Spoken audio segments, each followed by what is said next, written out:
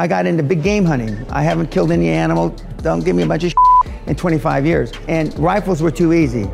Then I hunted them with pistols, too easy. Then I hunted them with big knives and jumped in their and killed them with a big knife. I didn't care. You can't kill me. You can't. I've been run over by a 4,000-pound buffalo. And I ran it down in the jungle and killed its ass. Yeah, I mean, you can't kill me. So that's why I love talking to the black belt guys. Third dan, fourth, I'll give you your dan. I'll rip your head off and shit down your neck.